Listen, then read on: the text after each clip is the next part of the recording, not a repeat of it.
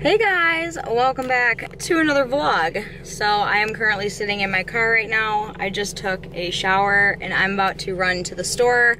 I have to get a few things. I made like a little list. I'm just gonna run to like Family Dollar to do it because I just need like toilet bowl cleaner,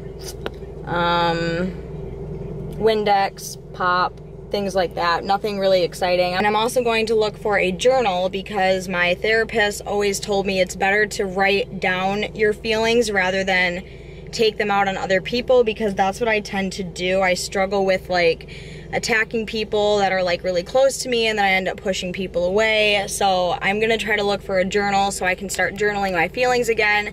That's like the one thing that has always helped me, and I haven't done it for years.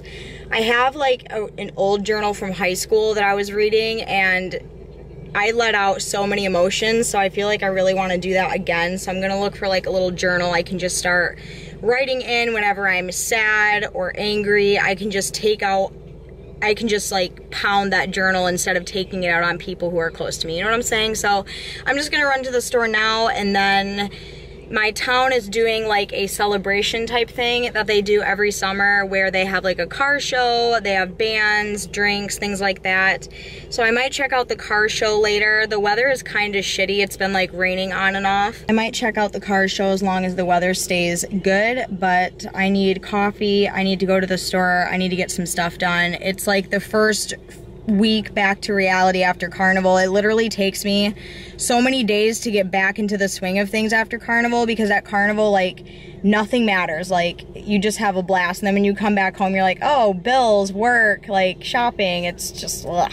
So yeah, I'm just trying to get back in the swing of things, and I am on my way to my work right now to grab a coffee, and then I'm gonna hit up the store. So I figured I would just vlog and bring you guys with me, do a little bit of a haul when I go to the store, things like that. I started this vlog with a couple short clips when we went to Grand Haven. We took my dad to Grand Haven just to like get him out of the house and get him walking around a little bit. My dad absolutely loves Grand Haven, and we were only there for 2 hours because he got very, very tired. So we weren't there that long, but yeah, we walked on the pier a little bit, saw the water. It was really nice. So I just figured I would add that into another vlog. And also I got another PR package from Covergirl that we can unbox together. So yeah, hopefully this vlog is exciting. I just figured in what the hell, I will bring you guys with me. So let's do this. I'm just so freaking tired. I just don't ever want to do anything, but I figured I'd just get up, get stuff done. That way I can have the rest of the day to do whatever. So let's go, shall we? We shall. So something really exciting that happened is on my way to Carnival, I took my car and I drove all the way there all by myself.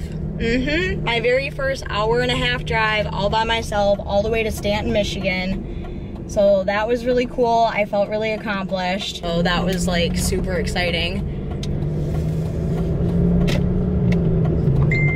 And they have like half of the streets shut down, so I have to take like all these weird fucking detours to the store. It's really weird, but you know, whatever. Longer drive, it'll be great. And I'm just passing the park now, and it looks like the car show is going on currently, so that's kind of cool.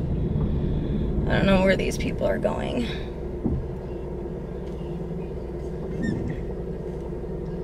Gotta let these people go. There's a ton of people around, so, and a ton of kids running in the street. Oh my god, the car show looks so cool. Yeah, I definitely think I'm gonna go to that. Can I get a 16-ounce hot mint mocha? I know. Look at you on drive-thru. How do you like it? Eh? It's doing okay. Yeah, it's drive-thru. Hi! How are you? The store was amazing, as always. Oh, good. I'm glad.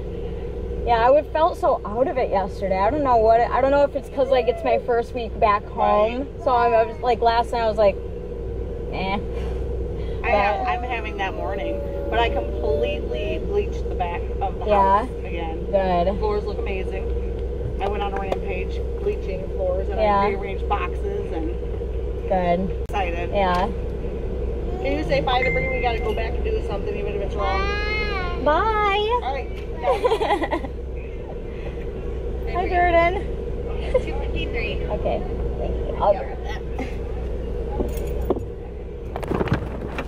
Ooh. I swear my purse is like Narnia. I know, I gotta change mine out. There you go. Thank you.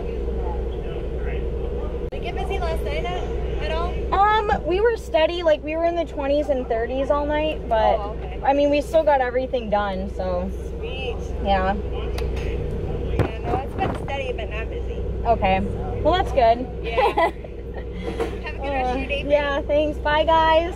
What a beautiful wedding, what a beautiful wedding, says a bridesmaid to what a shame the poor groom's bride is a whore. What a talking with the haven't you people ever heard of? Closing the goddamn door, no, it's much better to face these kinds of things with a sense of rationality. I try to be. Just got to Family Dollar. I'm gonna go in, grab the shit I need, and I'll be right back. I am back home. I got 2 bags worth of stuff. Puppies are playing. If you're wondering why this is in my kitchen, because I keep them in my kitchen whenever I go somewhere because she can't be trusted to be let loose yet, so they just kind of hang out in here and they have their little bed with toys and stuff, so they literally do this the whole time I'm gone, so yeah, that's why. Okay, so some of the stuff I got is I got some more dish soap. I can never say that, dish soap. So I got the Palmolive Extra Strength. I really like this stuff. My mom used to use this back in the day and it's just kind of like stuck with me. So I got some more of that. I got some toilet bowl cleaner, just the Lysol, you know, stuff like that. Because where I live, we have very hard water here. So my toilet gets stained with like hard water stains, so I have to clean my toilet quite often. So I got a 2-pack of that. I also picked up some more Windex, just some window and glass cleaner. I really needed just like mostly cleaning supplies, and I also got some more Swiffer wet jet mops because I ran out of them. I do have hardwood floors, as you guys know, so I use my Swiffer wet jet quite often, so I just got a pack of 15.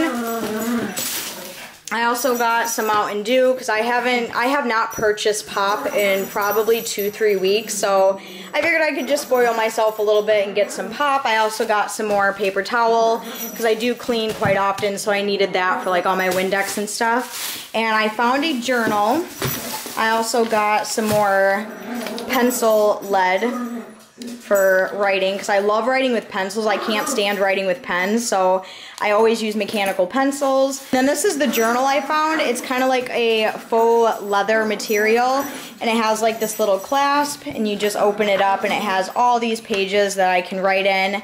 So I thought this would be absolutely perfect. That's everything I got from the store, really nothing too exciting. I needed a few other things, but I couldn't find them there, so I'm gonna have to make like a trip to Walmart soon eventually. And then here is the Covergirl PR package that we got this month. It just says, Covergirl, I am what I make up, and it says open by July 29th. So we can go ahead and unbox this on camera so I can show you guys everything that is in here.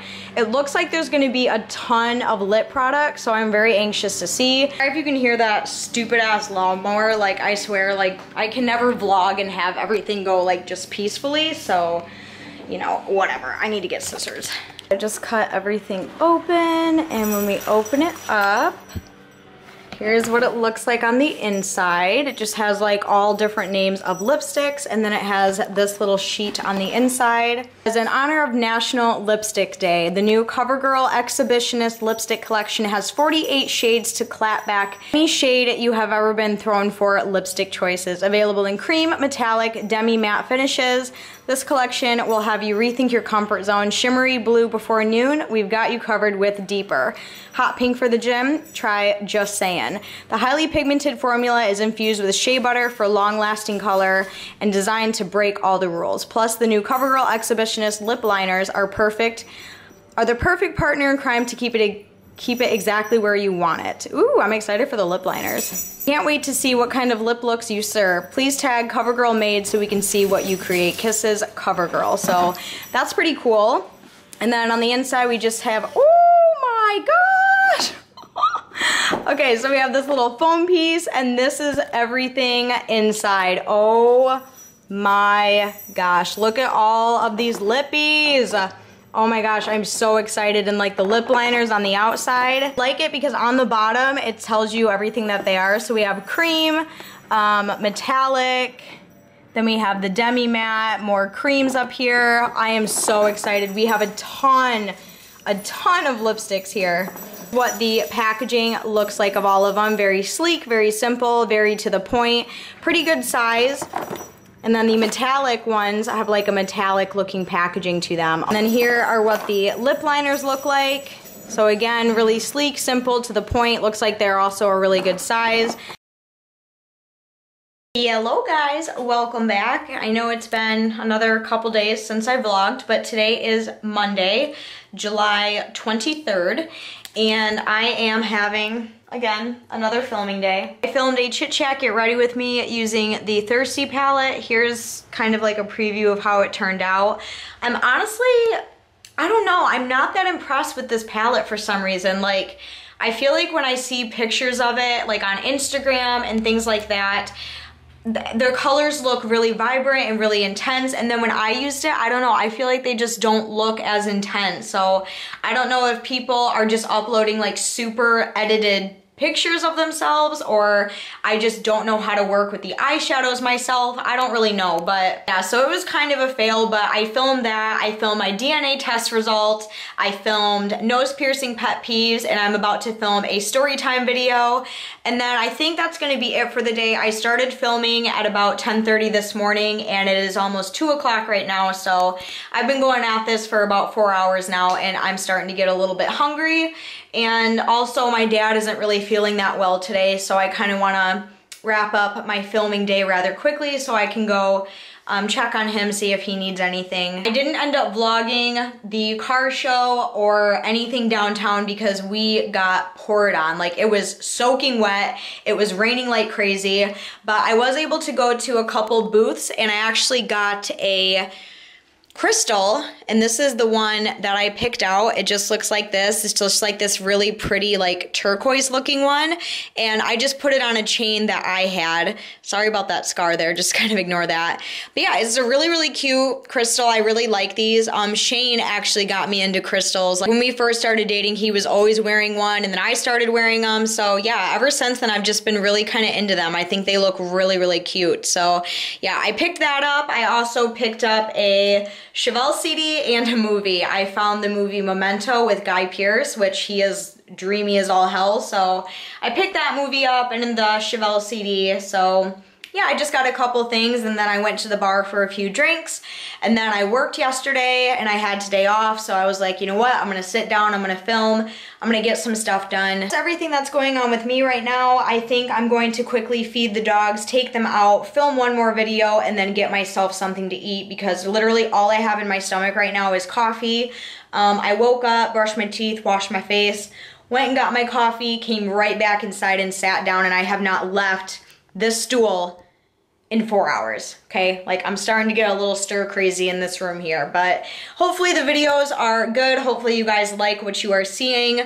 I'm trying to keep upbeat, but when my sister messaged me this morning and said that my dad wasn't feeling well, that kind of brought me down a little bit. So I'm just trying to keep my energy, you know, up and pumped a little bit. So hopefully I don't seem too down. I'm gonna get back to filming really quick, and I will talk to you guys in a little bit.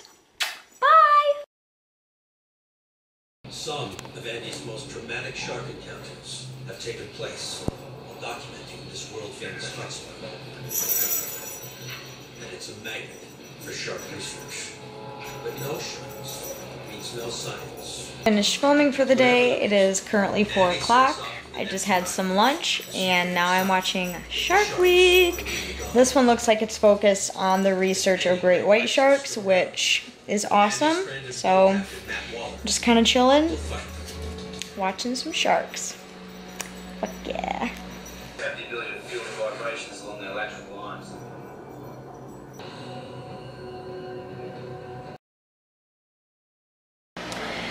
Hello, it is Thursday, July 26th. It is about 4:45 at night right now. And again, it's been, let's see, I think I talked to you guys on Monday, so it's been a few days. And in the last few days, my life completely changed, and so did someone very close to me. So the last time I talked to you guys, I told you me and my dad went to like a downtown celebration thing, and I showed you this necklace, and like it was fun and fun. That night my dad started to have really severe abdominal pain, and I've never told anybody really yet, but I feel like we've told everyone in the family, so I feel like I can give you guys a little bit of an insight. My dad was diagnosed with colorectal cancer on May 8th, so about 3 months ago, something. I can't like process math right now.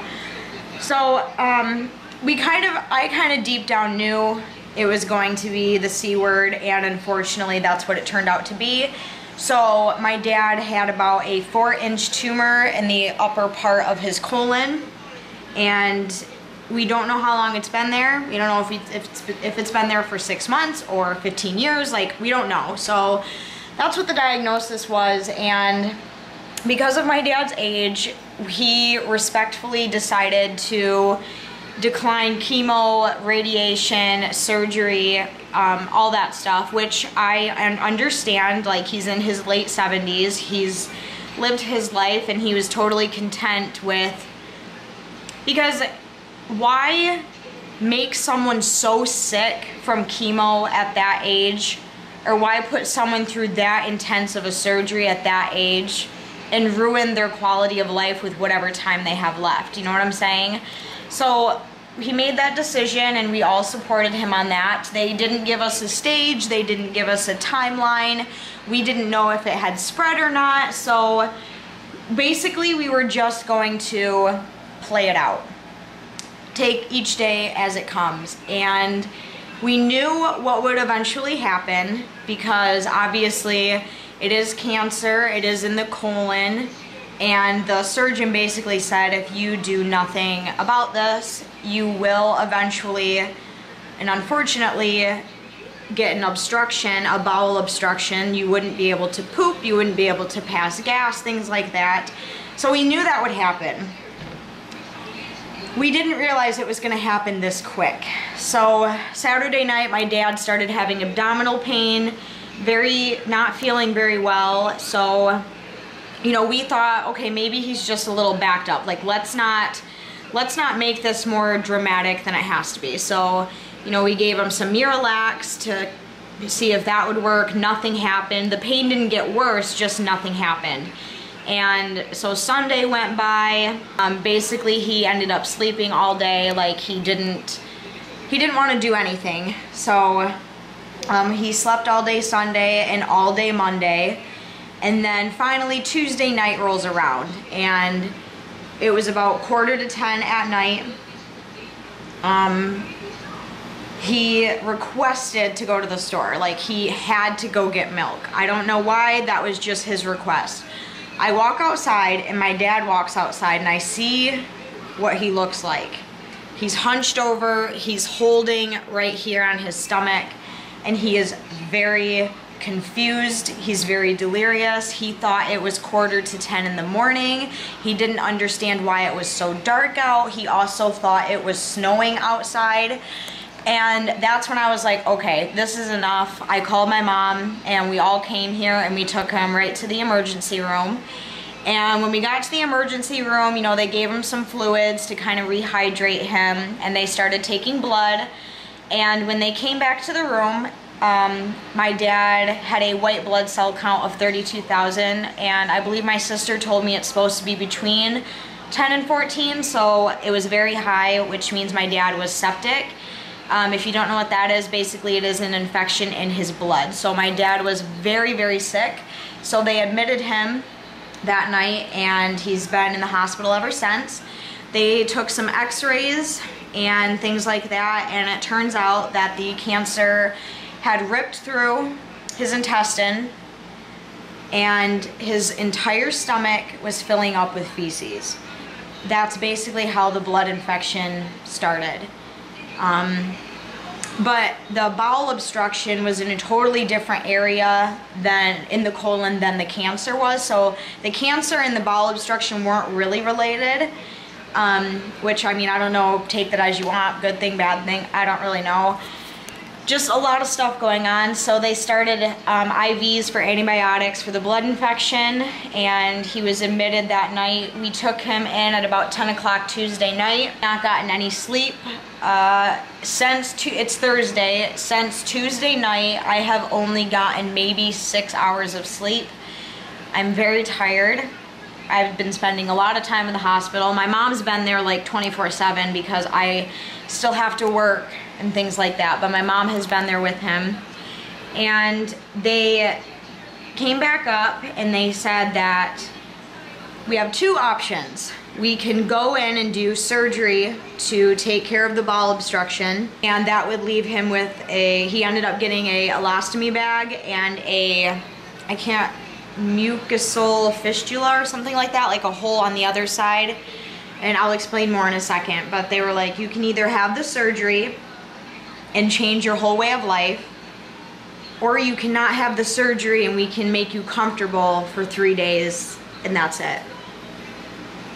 So my dad decided that he wanted to try, so he went into surgery yesterday at around 3:30, 4 o'clock. Surgery went really well. He has a pretty decent incision right here on his stomach, abdomen, whatever you want to call it. And they were able to fix the obstruction, and they were also able to get the growth, the tumor, the big one, the one that was growing, out of his body. However, that required removing quite a big portion of his intestines, which is why he has to have the elastomy bag. And if the cancer had already spread to the other side of his body, that's what that mucosal fistula is. I think that's what it's called. That way there's already a hole there in case, you know, so the poop can drain out and he can have a bag there in the future if need be. While they were in there, they discovered that the cancer that started in his colon had unfortunately spread through his entire body, and there is nothing they can do. Obviously, it's throughout his entire body. And they gave us a timeline. I'm not going to say it because I don't want to cry. I've already done my fair share of crying. And yeah, so today is day 1 out of surgery. I just got back maybe a little bit ago from seeing him. And he kept like dozing off, obviously, from the medications and the anesthesia still in his system. He still seems a little confused. He kept asking what all the cords were because he has so many IVs. And he also has an NG tube because they have to drain his stomach of all the feces. So basically he has a tube going up into his nose, down his throat, all the way into his tummy, and it basically suctions everything out. So he still has that. That was absolutely god-awful to witness. I had to leave the room when they were doing it because it's just, if you've ever seen someone or if you've ever personally gotten an NG tube, it's not pleasant, it's not comfortable, and I could not see my dad like that, so I had to leave the room when they were putting that in. So he has one of those. He's very confused about all the tubes. He kept asking what his bracelets were for, and then he would just kind of doze off again. But they were able to get him to walk today, so he was able to walk on his own, which is good. And I think tomorrow they're gonna start him on water and soft foods. But that's basically what I've been dealing with, and I wish I could sleep there all week, but unfortunately, when things like this happen, life does not stop, work does not stop, bills do not stop. So I was supposed to work today. I obviously didn't because my dad was in surgery and then out of surgery, so I was able to get myself covered today, but I am going to be working the rest of the week and the weekend, so I just gotta tough through. I was not I was not feeling very good last night after receiving the news that I received. And what's weird about it is I deep down knew it wasn't going to be good news. But actually, like, hearing it, I think kind of like affected me on a whole other level.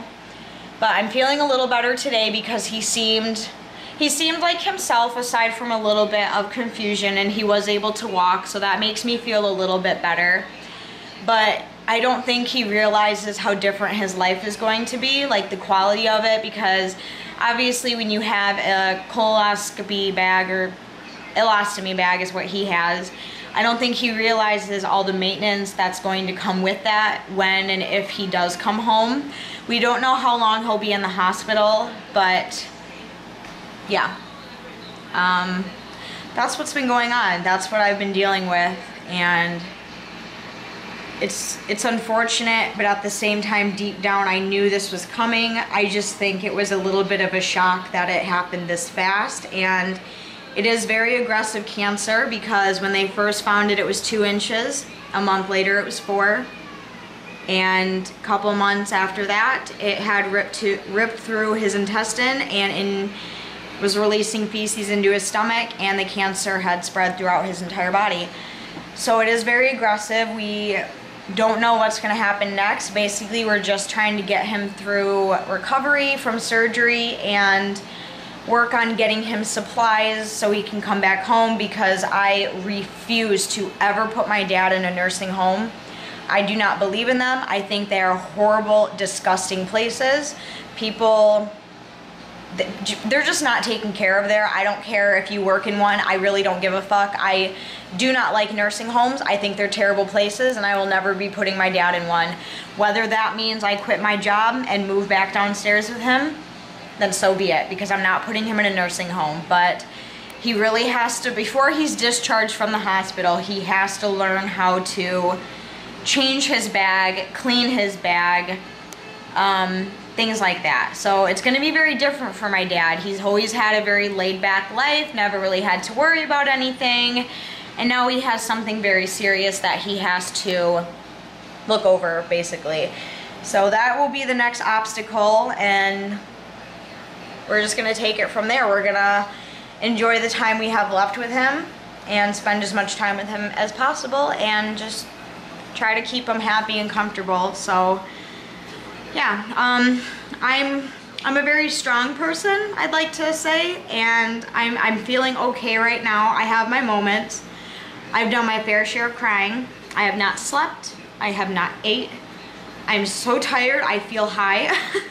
I don't know if any of you out there have ever had that, like when I get like super exhausted, I feel stoned almost, like everything's just kind of like, I don't know. So I'm extremely exhausted, but I gotta keep going with what I have going. Like, you can't just stop everything. Like, I'm still gonna be uploading for you guys because I'm not gonna just disappear. And also YouTube is a job for me as well. So I'm gonna still continue to upload. I'm gonna go to work as much as I can. You just gotta do it. So yeah, that's a little bit of an update for you guys. I don't really have anything else much to say, but I just thought it was a good idea for me to come on here and tell you guys, because it's time. Oh, in other news, I actually got a package that I wanted to unbox with you guys. So a friend of mine who I've known for a very long time, she is a consultant for Rodan & Fields. I don't know if any of you have ever heard of them before, but basically they're kind of like the #1 skincare in the US right now, and they just had their first Australian department open up not too long ago, and she told me about all of her products, and one really caught my eye, so I decided to purchase one. I really wanted to unbox it on camera for you guys and tell you about it, maybe show you how it works, things like that. So I'm gonna go get my tripod and some scissors, and we can unbox this puppy. And a little box about this big, not too big, and the product I got is something that is more beauty related, I guess you could say. And it's been the only product that's like really caught my eye, because it's something that I've always been really curious about and something that I really wanted to try. It just comes with this little package slip right here. It just says, welcome, thank you for becoming a Rodan & Fields preferred customer and embarking on your journey to great skin with us. So that's what it is, and I also have my receipt. And inside is the product. So the product that I got is the Lash Boost. This is the Rodan & Fields Enhancements Lash Boost. Basically what Lash Boost is it's very similar to Revitalash. That's the only thing I really can compare it to because that's the only one I really know about. Comparable to that, basically it is a lash serum that you put on your lash line on top every single night, and then in a couple months you get to see longer, fuller, thicker lashes. I have seen many people use this and the results have just blown me away, so I really want to see what it will personally do for my lashes.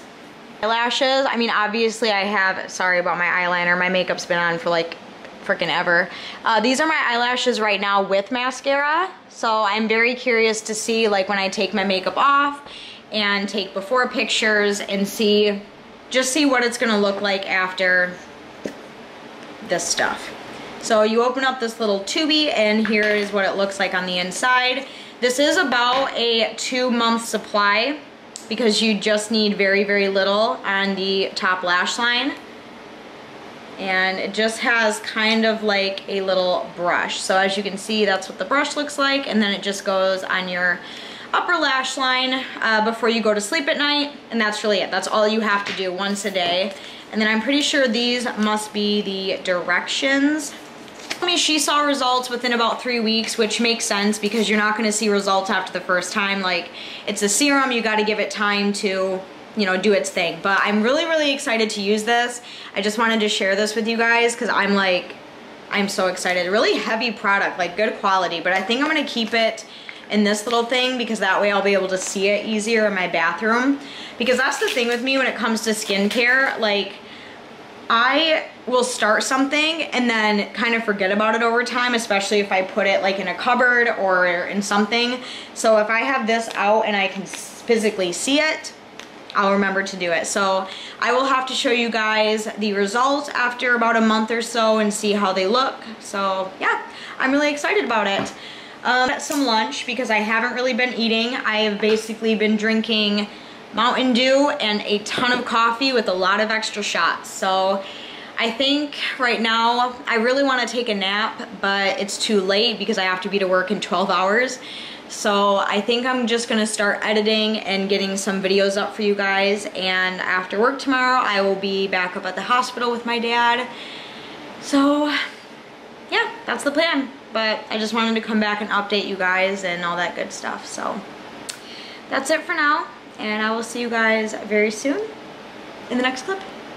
Bye.